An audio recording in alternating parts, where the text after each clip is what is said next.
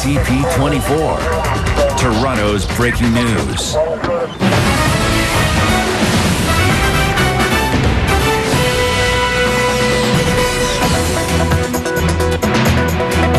Just coming up to 11:30, 20 degrees, a mix of sun and cloud out there. You're looking at a live shot right now of downtown. Not a lot of people out and about at this hour from 299 Queen Street West. This is Toronto's breaking news, CP24. Good morning, I'm Lindsay Deleuze. Traffic and weather together, but first our top story. The G20 continues for a second day, and so do the protests and the arrests.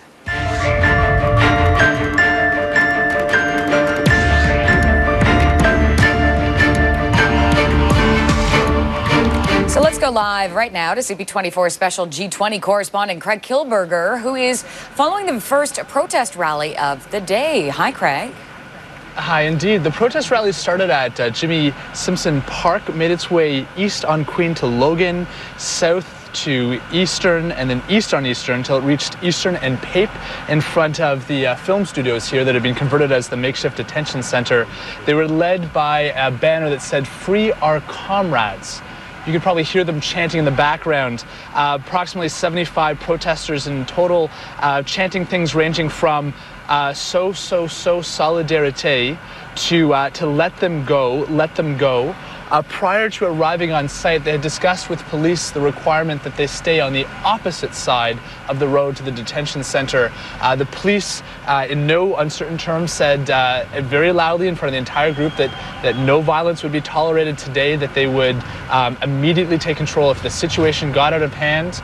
They certainly do have a show of force here. We counted 14 unmarked vans carrying officers. They pulled over in the opposite parking lot. Officers fully geared, not riot gear, but fully geared up, who have exited at the situation, and we've noticed a number of the buses pulling into the detention center. Walking with the protesters, we've been asking them what do they want. They said, we want more information on our colleagues. We want them, of course, released, they said. There is a lot of questions being asked because this morning it was widely reported in social media and in mainstream media about arrests at U of T. Many individuals had gathered here without information on that arrest, and they're also asking for police for the names of the people arrested, who was arrested, why were they arrested. There are a lot of questions emerging from this group this morning. Craig, are you hearing any reaction from residents in the area? We are indeed. In fact, it's quite an eclectic reaction, ranging from some bakery workers who we walked past who raised their fist in a sign of solidarity when the people started that chant. Some very confused motorists who were on Eastern suddenly found their cars surrounded in a peaceful way by these protests that made their way. One very colorful bus honked. But we have heard from individuals. One lady who was walking with her dog said it's only because of young people like this that they have parks, that they have democratic rights in the country. But we also heard from another lady, Deborah, who very vehemently and strongly said that she doesn't want them in her neighborhood. This is a residential area. They should go to downtown, a park, someplace away from children, though, that here is where young children play, here's where homes are. People here were not informed and not aware of the protest, and she certainly does not want them in her neighborhood. And just to reiterate once again, Craig, this protest, the first rally of the day, appears to be quite peaceful. Is that your impression?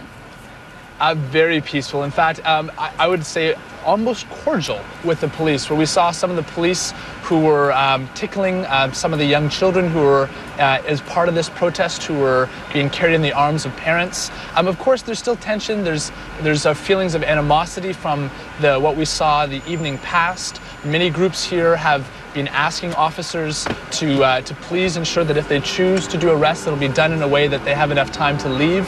The officers saying that they are only here for public safety. We spoke to one person, Ilya. She's a young student who was marching. We asked, why are you here? She said in one word, justice. She doesn't know someone in the detention center. She was at the peaceful rally, the 1 p.m. labor rally at Queen's Park. She saw this on the news. She followed on Facebook. She chose to come out here because she believes that everyone should have the right to peacefully protest. And it is interesting, a lot of the protesters are making a distinction, trying to differentiate themselves from the so-called black bloc techniques we saw. They keep saying that they were the 1 p.m., the labor protesters, not the violent protesters. But we'll be monitoring this and continuing to give you updates at every step along the way. Sounds good, Craig. Thank you so much. Thank you. Well, officers are keeping a close eye on the city amid fears of another flare-up of violence.